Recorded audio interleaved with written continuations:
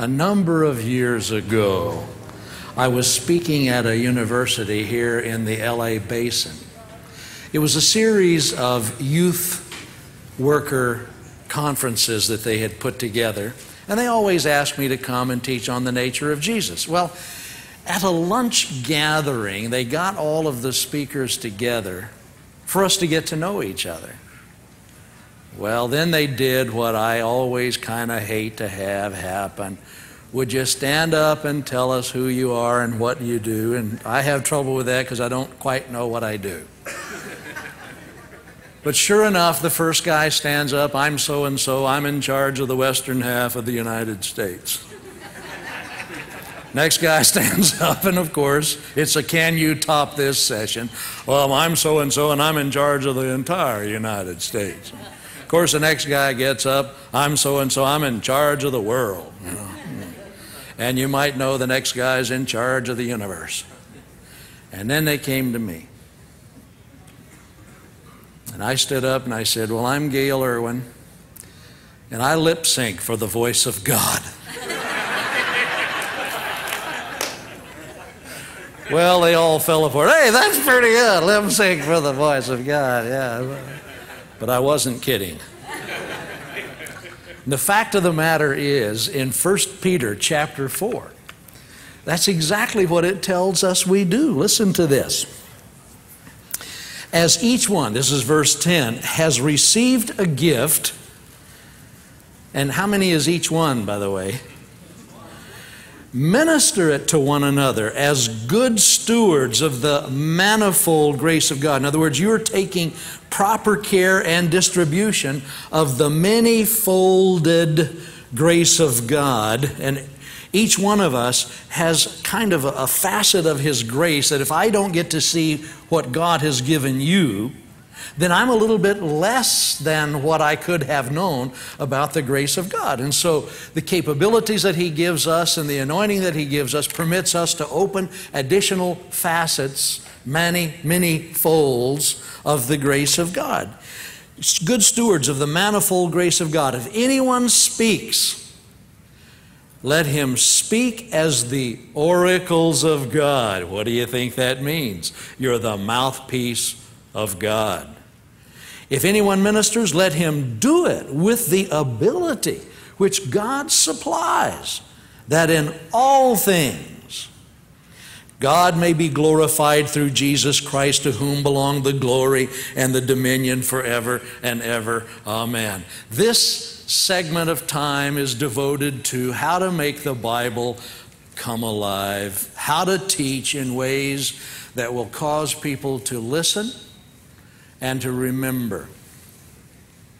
Now, one of the first things that God taught me is that if I'm to successfully communicate to people, then I have to remember, as you read in Hebrews, that the high priest was taken from among the people, and never ever get to, though this is an elevated position, feel that I am elevated, see. That all I am is just a guy with a mouth. In fact, I'm a mouth with a man built around it. And so God then puts me in a position to teach others, not because I am more spiritual. I've been a pastor long enough and been around them long enough to know that God did not put us where we were because we were sweet, but because He says, ooh, a mouth. I can use it. And so here we are. So I learn that if I would always keep what I would call the humble position of remembering that I am one of them. I am not elevated, and never, ever, ever, ever talk down to people. Never patronize them. In fact, one of the things that, I can't tell you how incredibly important, how significantly He impressed it upon me, that my job was to love them in His place.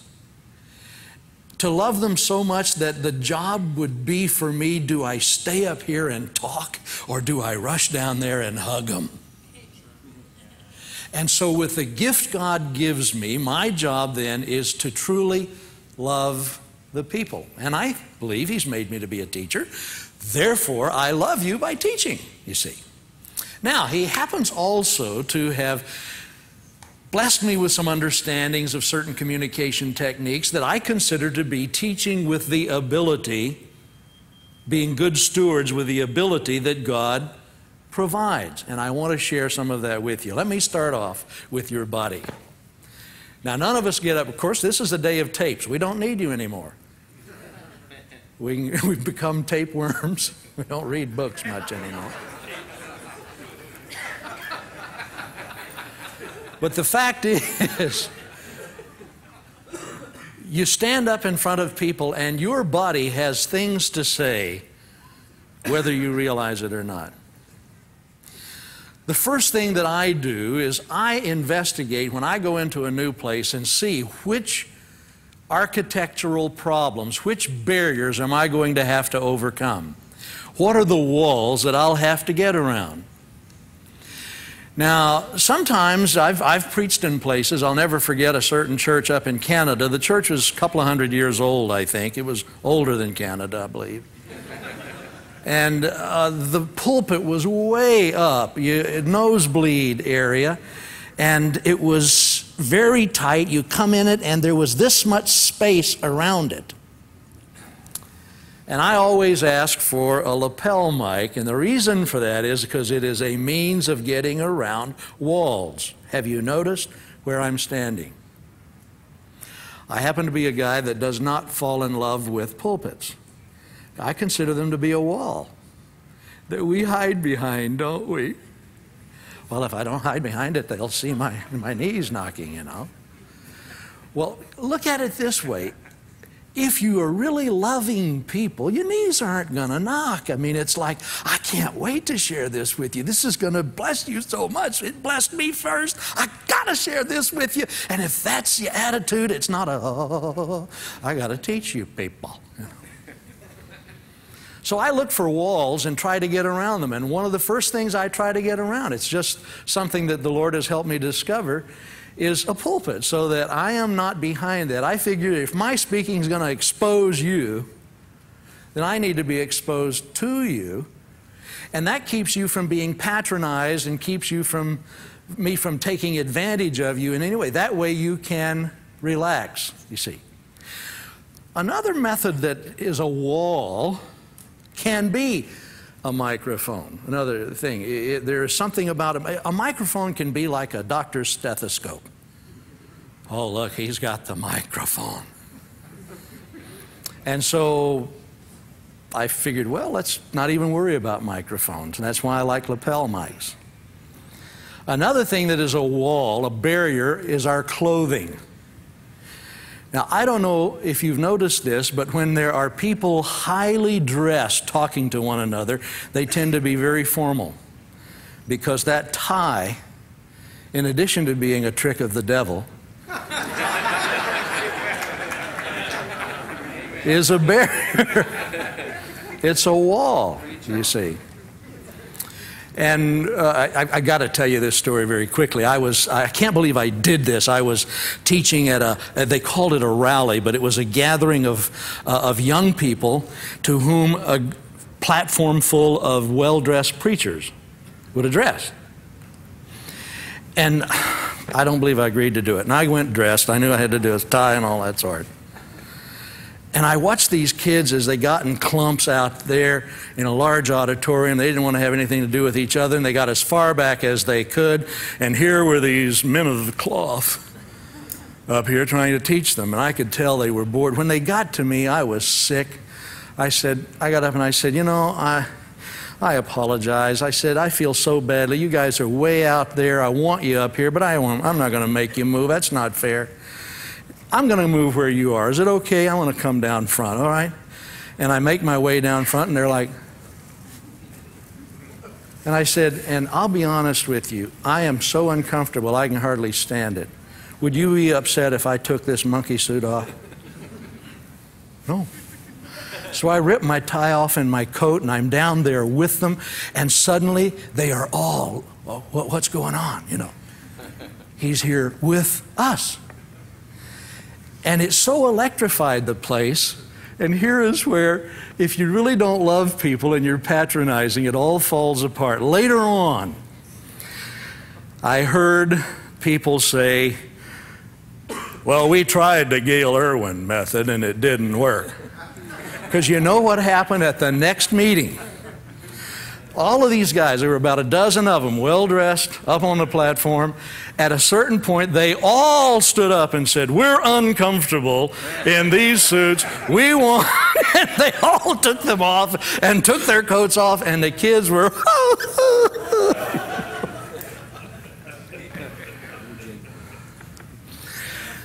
But one of the things that God has taught me is that the ways that you can do away with the barriers and make people comfortable listening, so that you don't have to get over, it saves time, you don't have to get over unnecessary barriers. So I look for architectural walls, and when you are building your churches, be careful that you do not build walls between you and the people. Sometimes very high and lifted up pulpits.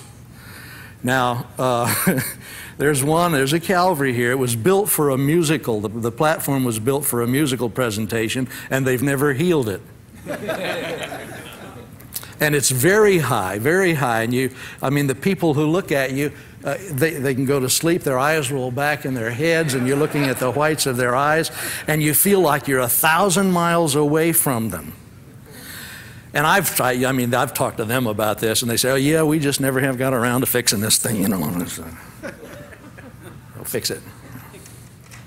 So be careful when you are building your buildings that you do not build architectural walls. Make sure, you see, this is, a semicircle is ideal because everyone feels close. You can get a lot of people, and everyone feels close. And I'm free to come down and talk to you just like this, simply because this is the kind of design that's here. Pay attention to that. Now, after these architectural barriers, you have to deal with yourself. Abraham Lincoln, once when he was replacing a resigned cabinet member, and several candidates had been brought to him, their names, he struck out the top one immediately, and he says, I don't like his face. And his advisor said, you don't like his face? That's not fair. And Lincoln said, any man 40 years old or older is responsible for his face. And I thought, that's true. And it hit me so hard. I was just a young man at the time, probably in my late teens, and I decided that I wanted a face of grace, a face that would say, in the name of Jesus, I like you. Because I knew that if I was going to be preaching the gospel, I would be the mouthpiece of God.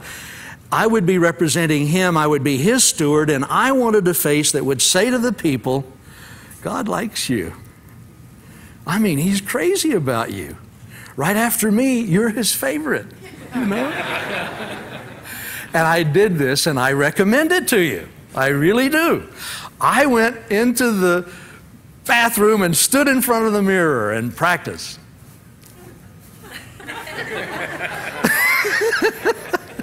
Until I felt, okay, here are some faces that will communicate the grace of God to people and say, I like you, and freeze them there so that you always will have it. And when people see you, they just automatically know, He likes me, in the name of Jesus.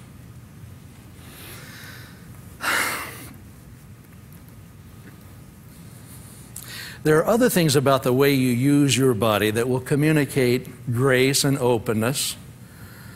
I've tried to do one here, and you might not have paid much attention to it, but look where I'm standing. I have gradually made my way down. Had I run down, it would have, what in the world is he doing? Yeah, just some crazy illustration?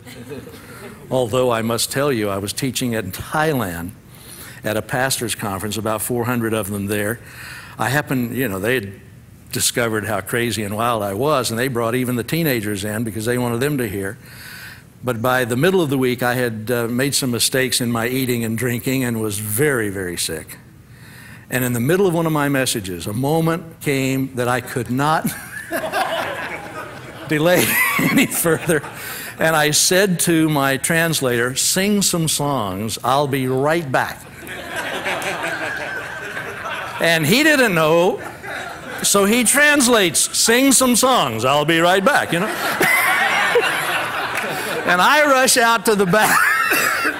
And of course, you know, several years worth of food is dispensed with, and I come back in, and they're wondering, what was he illustrating?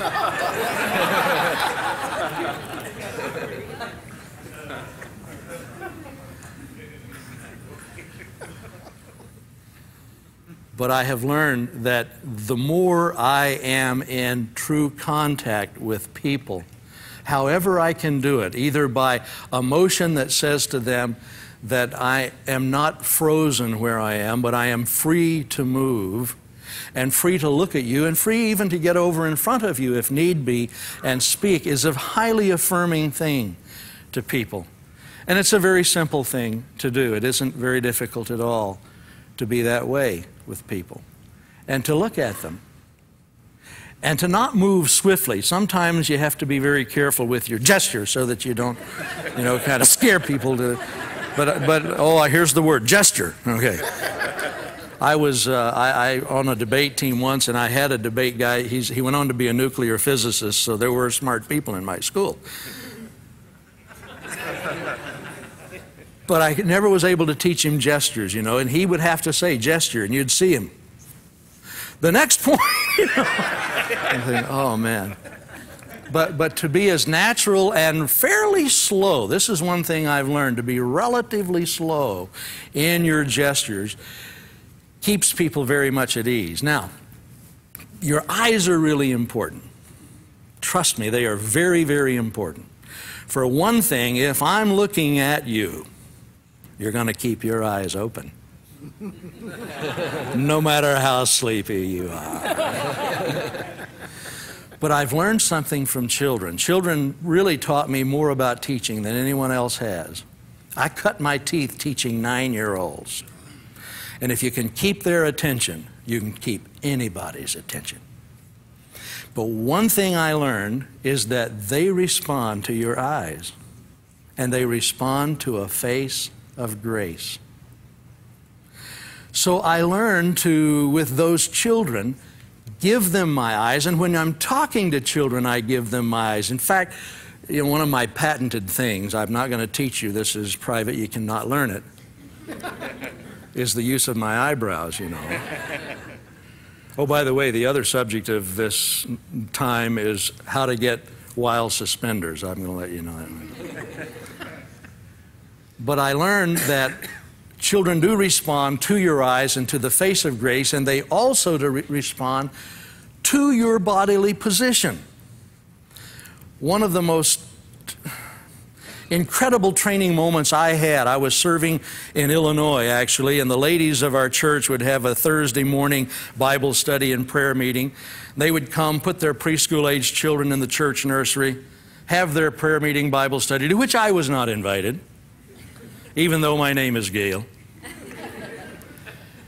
But I loved those children, so I would take about 30 minutes on those Thursday mornings just to go and play with them. I'll never forget the first time I did it. You know how we build church nurseries, this double-door prison thing. I opened the top half and leaned over with proper pastoral pose. "Hi kids, Pastor Erwin here. Let's play." One of them ran in the other room terrified. The rest of them just wandered around. Well, they didn't seem to understand who I was. So I opened the bottom half and walked in and stood among them with proper pastoral pose. "Hi kids, Pastor Erwin here. Let's play." Another one ran in the other room terrified. The rest of them wandered around like, "Did you hear a noise?" Well, by now my ego was involved, because the nursery attendant who was watching this was going, I wanted to grab one of them and shake him and say, "You're going to play with me, and you're going to enjoy it." And then the Holy Spirit helped me remember what life was like for me when I was that size and how adults look to me. Giants, man. My world was kneecaps. Immediately, I knew what to do. Without saying another word, I just hit the floor. Hi, kids.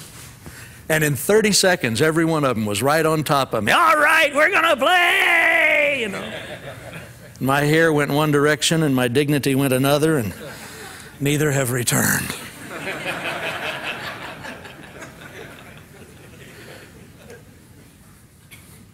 But I learned in that, by the way, that dignity was a wall. I think Satan has killed us almost in saying, you must maintain a pastoral look.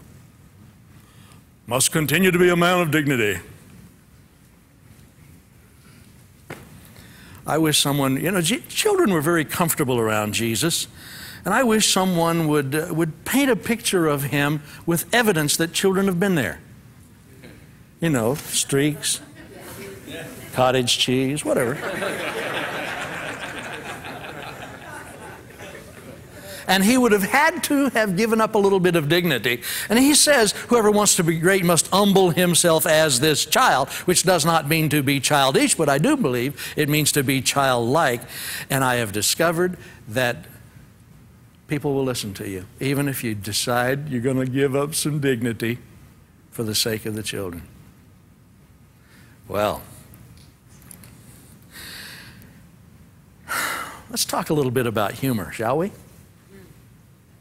Humor, I have heard of it and intend to use some before our time is over,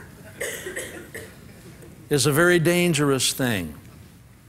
Freud was close to correct when he said, humor is hostile. Now think about it. If you tell a joke, doesn't matter what kind of joke it is, someone has to be the brunt of it for it to be funny. Pollock jokes, for instance. Aggie jokes, for instance. What's the new ones? Redneck jokes, for instance. Well, that's the problem of jokes, and this is why I am pretty testy about the humor that I use, because I do not want to make anyone the brunt of a joke, because you don't know who is there, and you don't know how they're going to take it. Occasionally, and you ladies know that we do this, one of them that I thought was costly in some ways where I'd heard it used, where the guy's wandering the California beach, finds a bottle, has a cork, opens it up, genie comes out, I'll do anything you want, give you one wish. He says, man, I want to go to Hawaii, but I'm scared to fly, scared to sail, build me a road. Oh man, I can't do that. You just don't understand how much concrete and pavement that'll take. What's another wish? Well, okay, help me to really understand my wife, her emotions and her logic. And the genie says, you want 2 lanes or 4 lanes? Now, the guys are laughing, see? The ladies are...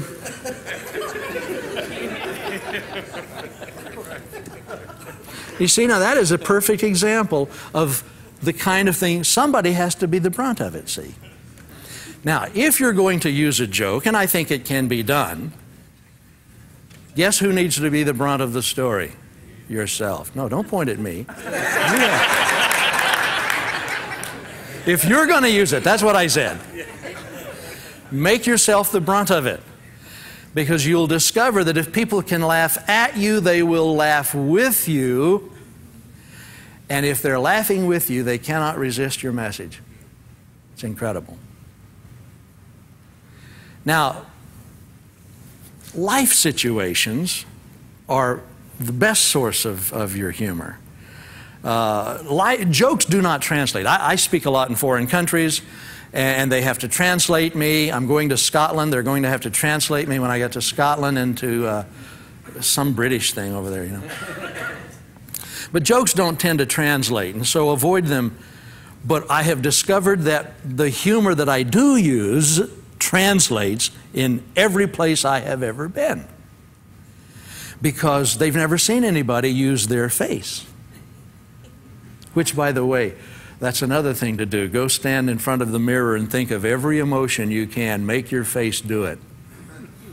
Move every muscle in your face so that your face belongs to you when you get out.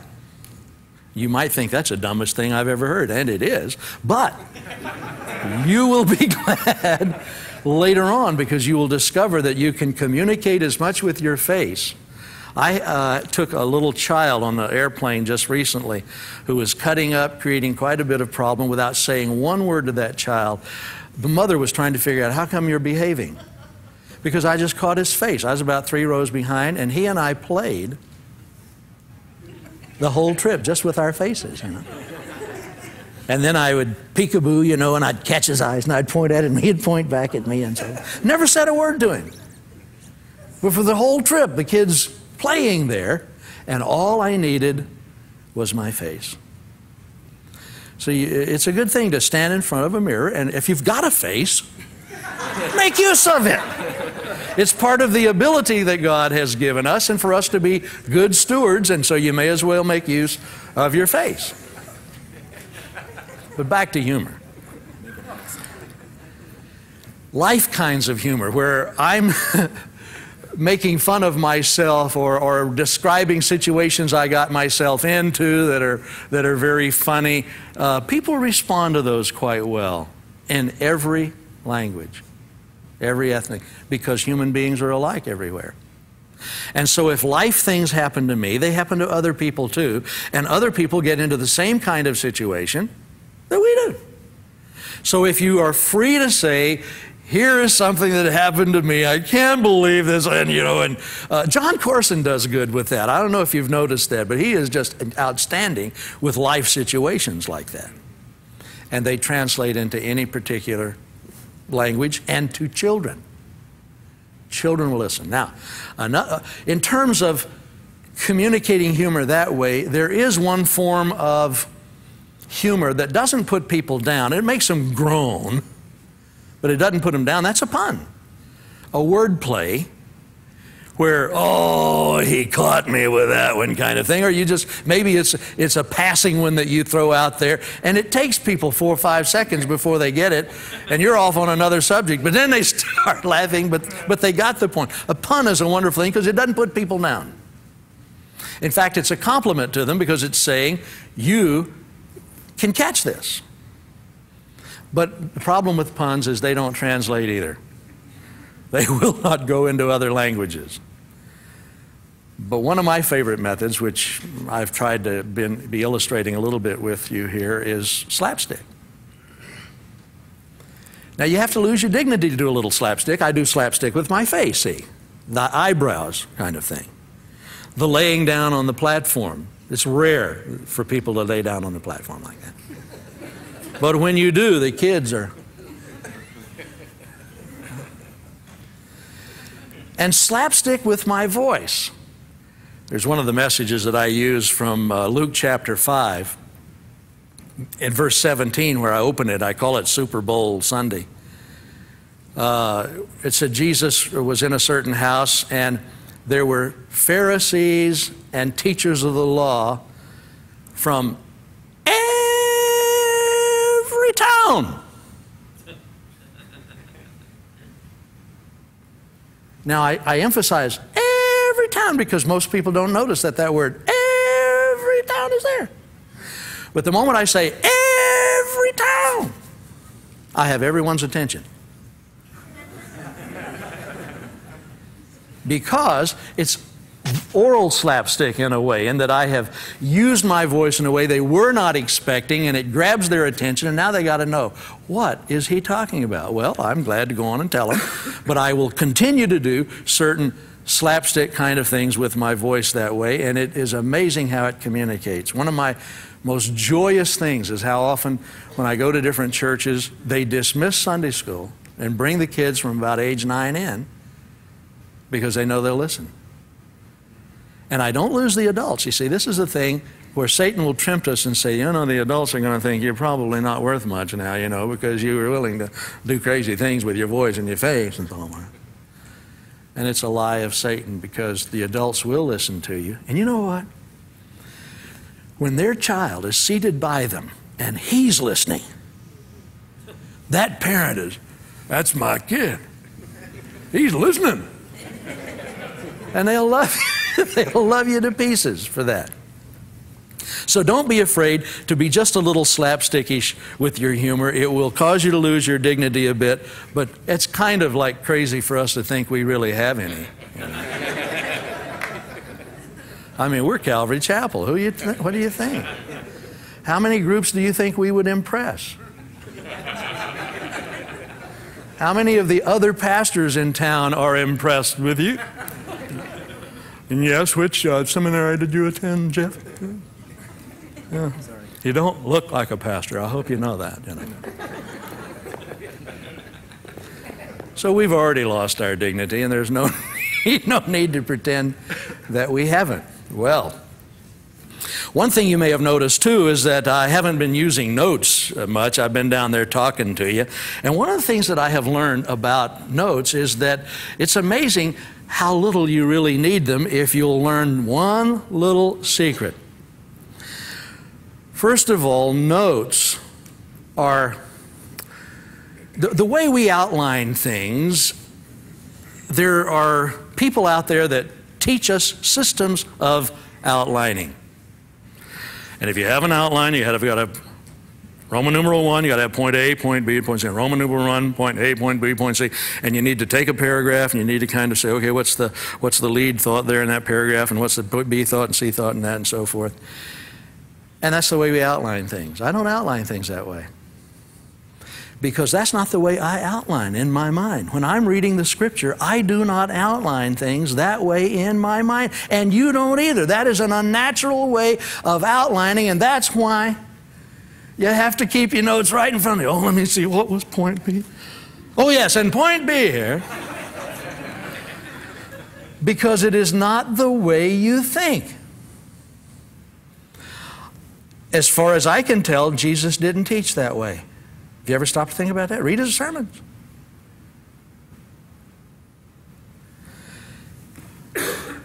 The Scripture really is sort of scenes.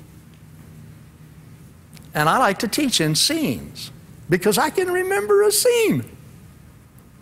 If I have kind of a 5-segment sermon, I turn it into 5 pictures in a way, because this is the way we think. That's the way I think. I can remember a scene. I can remember this room when I leave here. I'll remember your faces when I leave here. Oh, pray for me. I'm sorry, I didn't mean to do that to you. But yeah, that was bad, wasn't it? Right. See, I was violating what I said right there.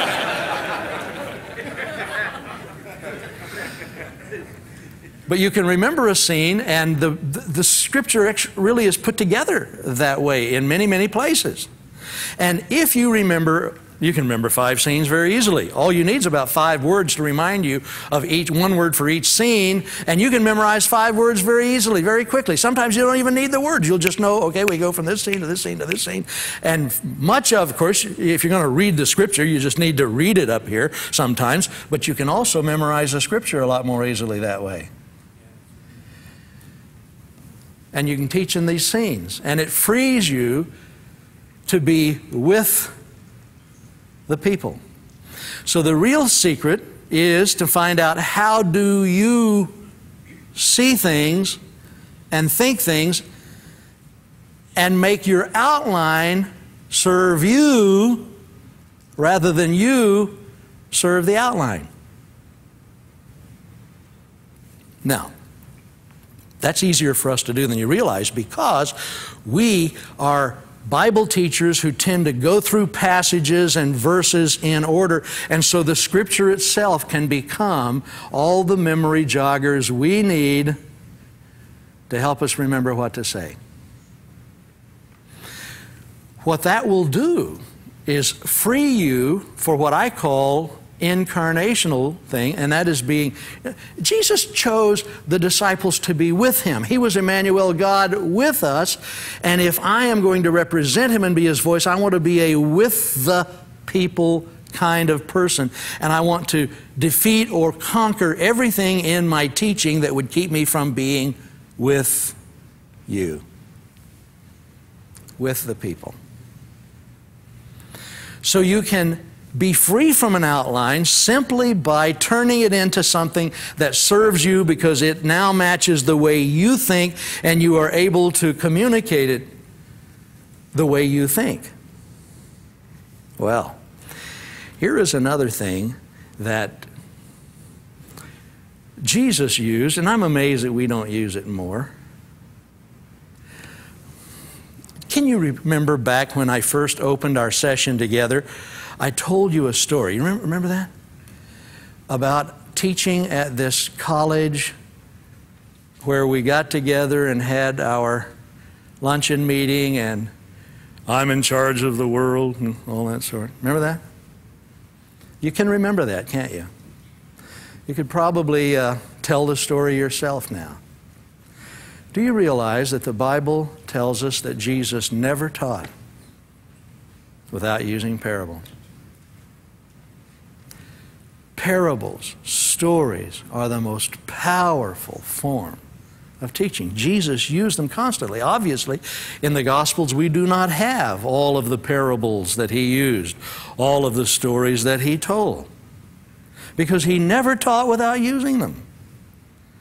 But they are so powerful. My oldest son-in-law, after he had been a student at a college nearby and then followed me on up to a pastorate, which was good because he had my daughter, said to me one day, he said, I'm trying to figure out how you do this to us. And he was talking about the whole area of communication. He says, one thing I've noticed is whenever you say to us, let me tell you a story,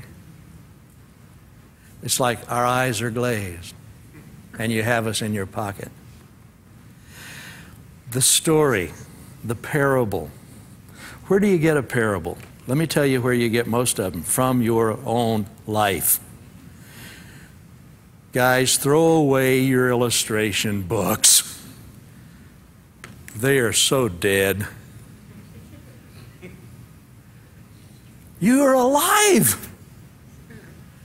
Things are happening to you. You have stories, I hope you have, from today that you can use as illustrations. Things that someone said to you, things that you saw yourself doing, ways you saw yourself reacting. Now let me give you a secret or two about stories, how to make them really interesting. Because you can put people to sleep with a story.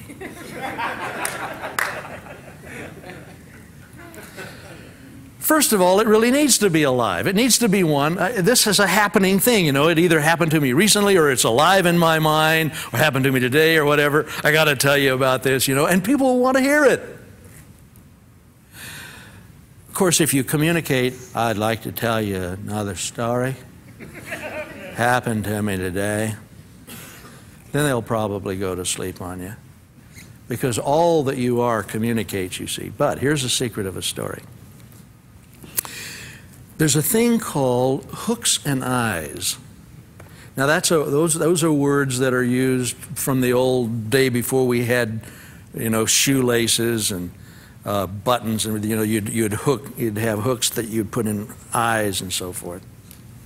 Velcro actually is a method of hook and eye. If you see what Velcro is, it's little hooks that. But the hook and eye thing is you're telling a story that keeps them on the edge of their seat, because you don't tell them the end of it and say, let me now reconstruct this. But instead, you tell them something that causes them to say, ooh, what happened? It's like the old serials, remember? The guy he's obviously about to be cut in two by the saw, and it looks like there's absolutely no hope. And then they say, next week, tune in. You know, no, tell me. So you want to, in a sense, put the saw there so that, oh. Now you don't wait till next week to finish the story. But you keep people like, oh, it's a little hook that you throw in there. And you say things like, but when he did that, he had no idea what he had just begun. Now that's a hook and eye. Oh, what did he begin? Well, you go on and tell the story, and you can put hooks and eyes in it until finally at the very end, whoa, that was what it's about. And they're with you every inch of the way. The beautiful thing is, the hook and eye thing is a means of making them remember. You'd be surprised how, with the hook and eye, it helps them remember. Now, here's another thing. This is a secret for your writing, too, by the way. One of the secrets of successful writing is it's kind of like writing a mystery in a way. You want to make it so people think, oh, it's obviously right here. Any of you know if you are spearfishing a fish, you know, you see it here, but it's not there because of the way the water bends the light when it comes out. And you have to learn to actually throw over there where it doesn't look like the fish is if you want to actually get the fish. Good storytelling will cause people to think, you know, it's right there, but whoo, no, look at that, it's right over there. And it sort of leaves them with a, wow, the butler did it. After all kind of thing. It keeps just enough mystery in their listening that they remember it and they listen. They remember it and they listen. Humor will do that too. I mean, humor, you can't overdo it, as you well know, but I use humor because I've discovered that people remember what they have learned with humor. This was tested by San Diego State University, in which they took two different classes. One was related with humor. The other used the exact same material read by the professor, but was without humor. They gave them a test at the end of the course. They did equally well. Brought them back 6 weeks later. The one without humor failed miserably in their test. Those taught with humor did almost as well as when they had taken the test the first time. So I use it as a means of helping people relax and not resist, because when they're laughing at you, they can't resist your message, and also helping them to remember. And the story is another thing that helps people to remember. But more than that, it helps them apply, because they can get a hold of a story. I happen to believe that an illustration is not as much a window as it is a handle to get hold of things and say, I can make this mine. Now, can I move along to some methods of seeing Scripture? I wish everyone could see the Bible through my eyes. You'd want to go back and reread every inch of it and see things that you'd never seen before. Let me give you a couple of secrets of it. Ask certain questions of Scripture, and these are things that you know. First of all, ask it, just what is this revealing to me about myself? And then ask, just what is this revealing to me about God? And you can make lists of that. And then a third question is, what invitations, what urgings, what exhortations, what applications is this urging for me? One of my secret things, and if you'll do this, it will just make things come alive for you. I get in the Bible. I become a person in it. It's not like something I read about and say, hey, that was nice. I get there, and I think, well, let me give you an example. Let's say that you're in a boat. You're rowing with a bunch of guys that you don't like. I can prove that you don't like them because you fight with them all the time over which one of you is the top guy. Constantly you fight over them. You're constantly thinking, how can I prove that I'm better than him? He said he was better than me the other day. He doesn't know anything. And it's all you can do to row in the same direction because you don't like each other. The only reason you're together is because you fall in the same mat. A storm comes up. And you have mixed emotions because you don't mind the other guys drowning. It's just you don't want to. And there's one particular guy on your boat that irritates you more than anybody else because he is the brashest. He doesn't think. He goes straight from bring him out.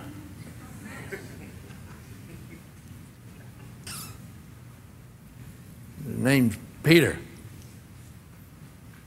And lo and behold, you see something walking on the water, and it scares you silly because you don't know what it is. It's a ghost, you know. And she's, no, no, no, guys, don't be afraid. It's me. Whew. But Peter says, if it's you, ask me to come to you.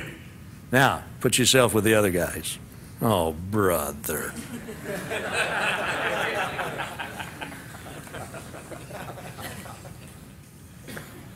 Go. Go and get out. Walk.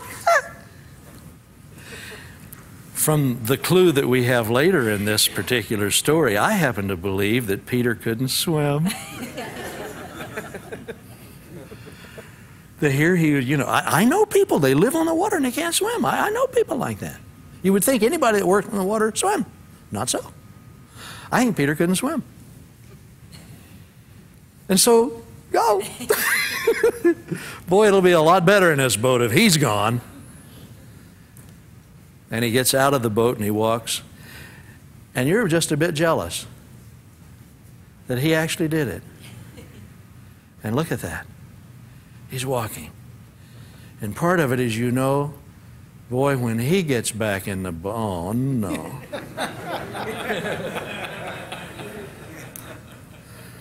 You guys see what I just did? You know what's going to happen. I mean, these guys were human beings, just like us. And of course, you know the rest of the story, which we tend to zero in on appropriately. He got his eyes off of Jesus, on what he was doing, and he sinks. Master, I perish. And Jesus reaches down and picks him up. Ah, you of little faith. Which I don't think was fair, really. He hadn't done bad up to that point. Done better than I had done up to that point. But now do you see how by getting in the story, you get a whole different view? Let me give you another one that's one of my favorites that sometimes people just go right by it. But when you get in the story, John chapter 5, Pool of Bethesda, a multitude. How many is that? Of sick, blind, lame, paralyzed. We'd call it Congress.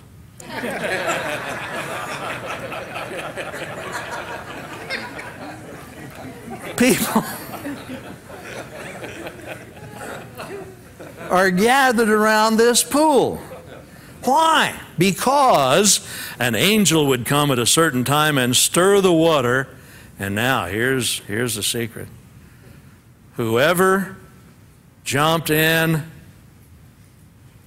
first would be healed.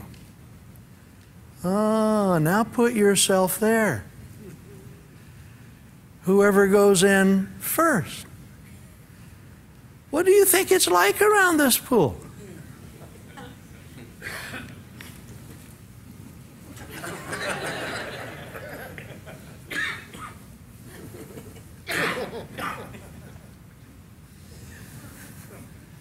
It's not, oh, after you. There's no fellowship around this pool. No one's in love with anybody else there. But the tragic comedy of it all is, look who's around the pool, sick. I'll be right back. The blind, where's the water? The lame, I'll get there, hang on.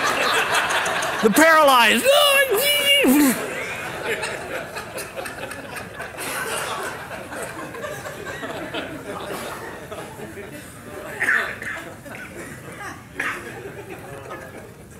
I mean, one of the saddest places you will ever see in your life. But you're looking at the world. Because we live in a sick, blind, lame, paralyzed world who's desperately wanting to be first.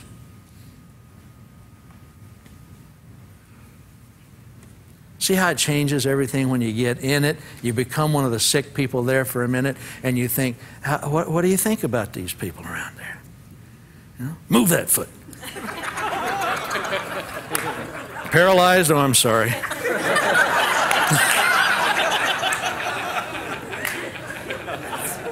That went on.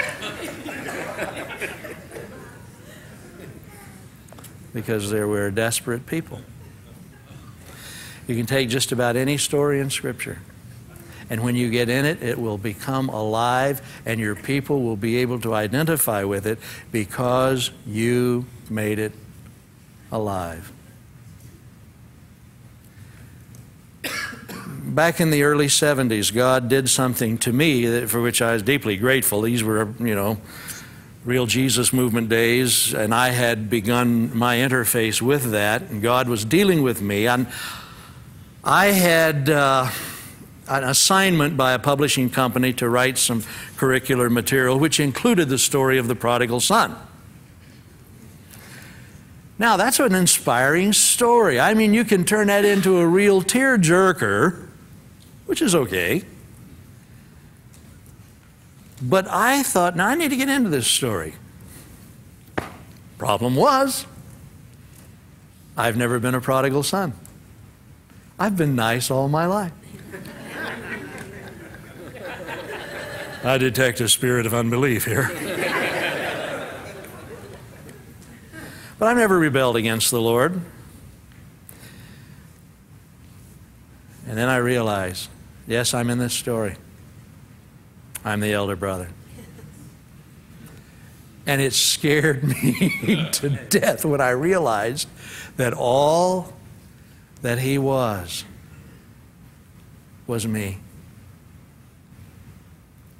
In some ways, at the beginning, I resented the Jesus movement. How in the world could God reach those people?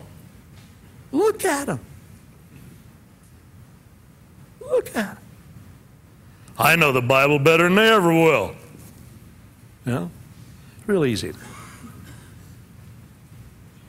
Then I noticed that they sure seemed to be having a party. The problem was I didn't know how to throw a party. The elder brothers don't know how to throw a party. So you never given me even a goat. I had to make merry with my friends. He didn't even have any friends. How could he make merry with them? Elder brothers don't have friends. They have to have organized social events. Otherwise, they never meet anybody. And of course, he refuses to come in. And when I saw that, and the father was throwing the party, that's what hit me. The father was throwing the party. And I got on my knees and I said, God, I want to join the party. I refuse to be an elder brother anymore.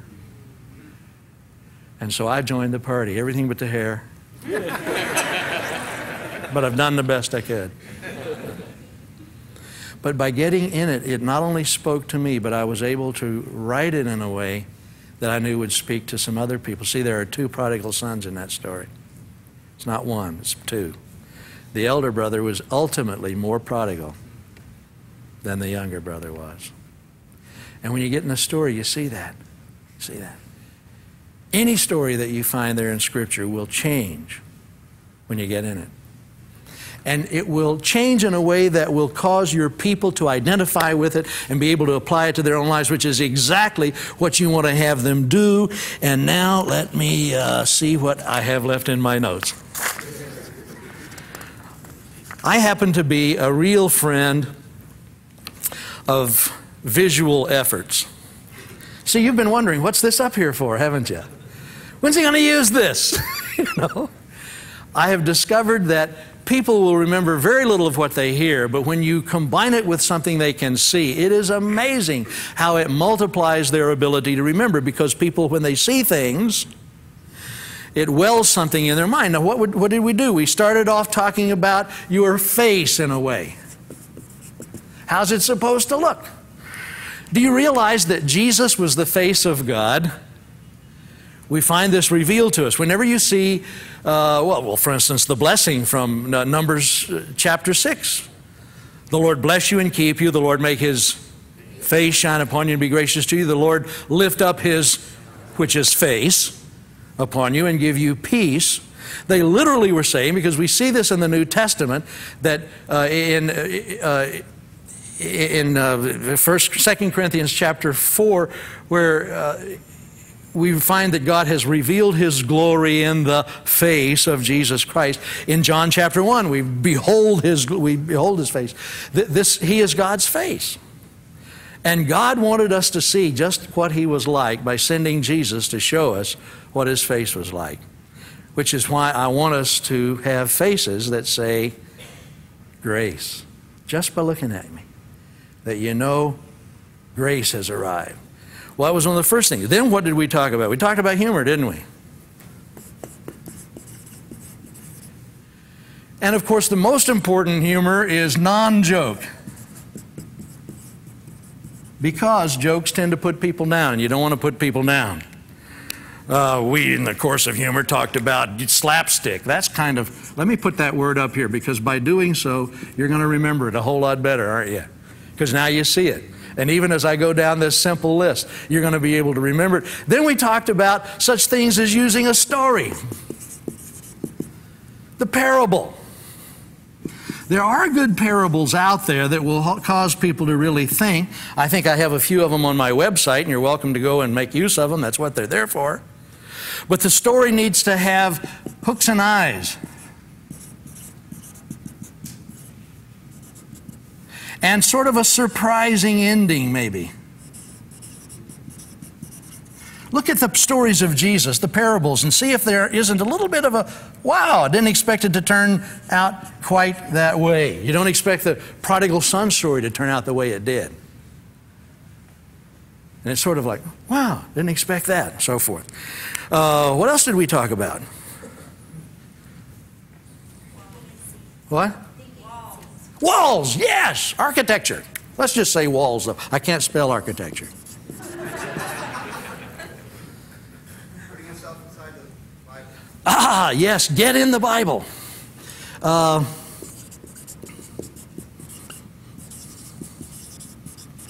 Yourself. That's not saying it the way I really want you to see it, because it sounds like just study harder, and I want you to study harder, but more than that, get in Bible personally. Oh, that's not right either. What's another one? How can I say this? Get into the story. Get into story.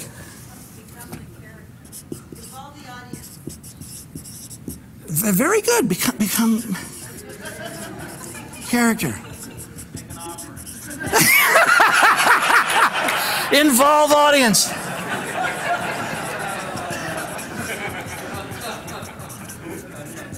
Which I just did. You see? And you came alive when I did. There are some other ways of involving audience that I find very. Some of you for whom I've spoken, you know, I will often have people repeat words, sometimes chant things. When I do the one that I call All That God Is, the word all, they're going to repeat about a dozen times. And how much is that? All. And, you know. And I thought more of you yesterday when I was talking on His grace, His face, His name. Would get right with you, you know, compassionate, gracious, slow to anger, abounding in mercy. Where were you yesterday? Faithfulness, mercy to thousands, forgiving wickedness, rebellion, and sin. See, you know it because you have repeated it so many times, and it's just something that God is describing Himself with, and I wanted you to remember it, so I make you chant it to me and say it over and over. What else do I want you to remember here? That's probably enough. You're ready to go, aren't you? I am. No notes, that's right.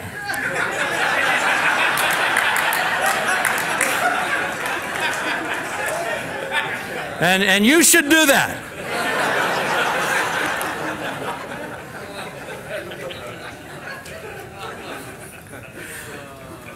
Teach as if you're in someone else's living room. There's something happens when we take these steps up, and we're talking conversational, but now it is time for us to begin. And suddenly you're not out in the living room anymore. If you talk as if you're in people's living room, it doesn't matter what size the crowd is, they are going to listen to you. One thing that I think is really unique to us, and I hope we will continue it, when we teach the Bible and when we worship, we assume that you want to teach, that you want to learn the Word. And so we teach it. There are those who assume you don't want to learn it. I must somehow force you. I must convince you. I must use methods on you that are going to make you listen. I have to spit. If I don't spit, you're not going to listen. You know what I mean?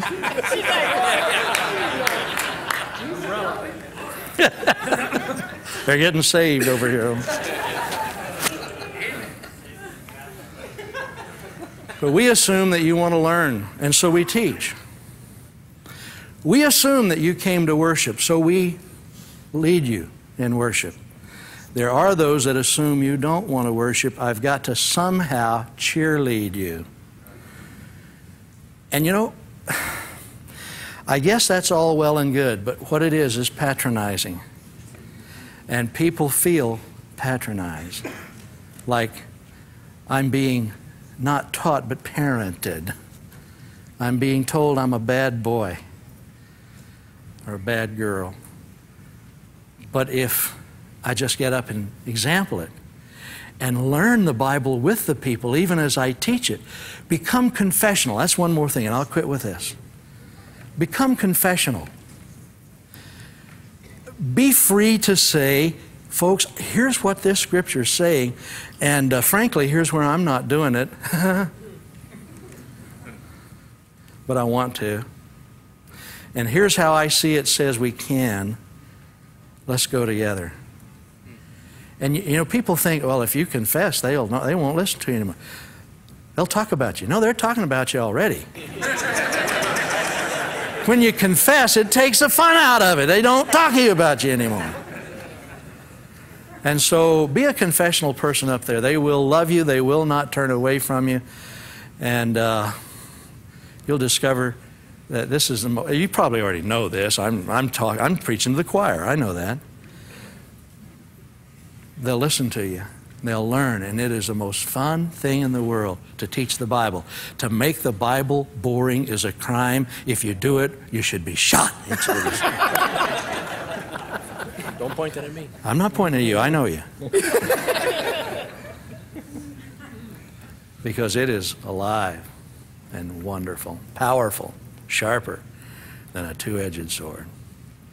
Divides things that can't be divided, but it does. Thank you, Lord, for the fun of being your kid and a mouth. Amen.